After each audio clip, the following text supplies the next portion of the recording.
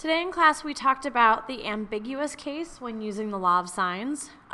If you missed today, you're probably going to want to take these notes down, and then you're going to definitely want to have a conversation with me or with your group about what happened, because as much as I'm hoping that these notes will help, I think that you're going to need to talk it out with somebody else. So that being said, I would go ahead and for the purpose of these notes, go ahead and ignore the first triangle and focus on this guy. Now, what was given in this problem when we created it was angle A was 39 degrees.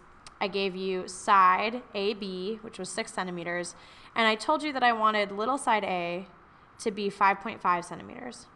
So basically what we have is a side, and an angle, hence the case being side, angle. Now, when we drew this, we started by drawing 6 centimeters, then we drew the angle, and then we took a compass and we drew the arc to figure out where the triangle would be. Now this arc is 5.5 centimeters, okay? When we did that, you can kind of see the arc faintly in pencil here. It hit this side of the triangle twice. What that means is that in this case, there are 2 triangles possible. We then drew the same information. We still have a 39-degree angle, just like we did before.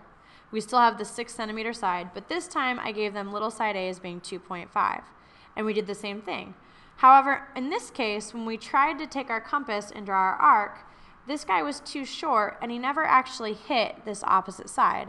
What this means is that no triangle is possible.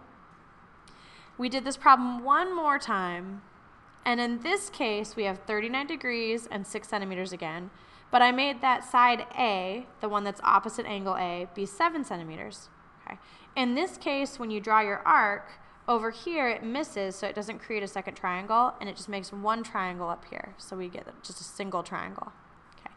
Notice in this problem that depending on how long little side A is, you can get totally different solutions. It's kind of like Goldilocks, where the porridge was either too hot or too cold or just right. If the side is too long, you're just going to get one triangle. If the side is too short, you're going to get no triangles. And if it's just right, you can get 2 triangles possible. Now, we looked at this because then if you start paying attention to problems in the textbook, the problem in the textbook will give you information like angle is 51 degrees, the side is 3.5, this side is 5.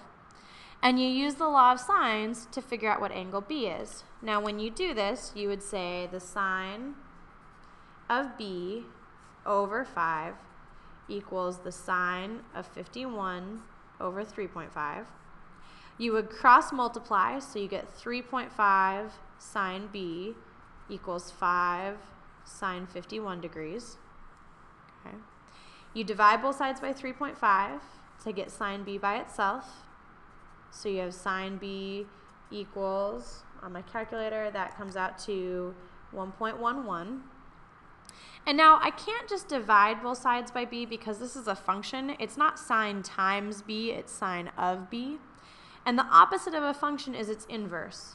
So I would take the inverse function of both sides.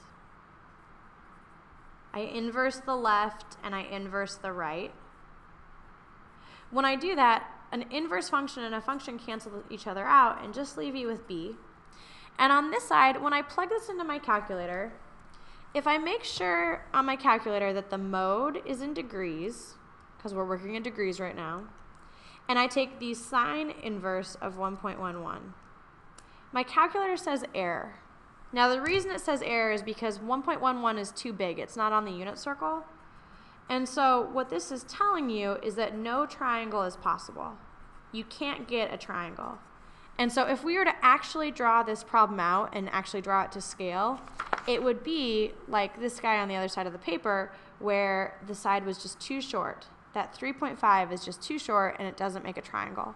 So what that will look like when you use the law of sines is you'll get an error out of your calculator, and that'll tell you no triangle is possible. We're going to continue with this work tomorrow and look at what it looks like when you get a 2 triangle and a 1 triangle case, but this is all we did today. Thanks.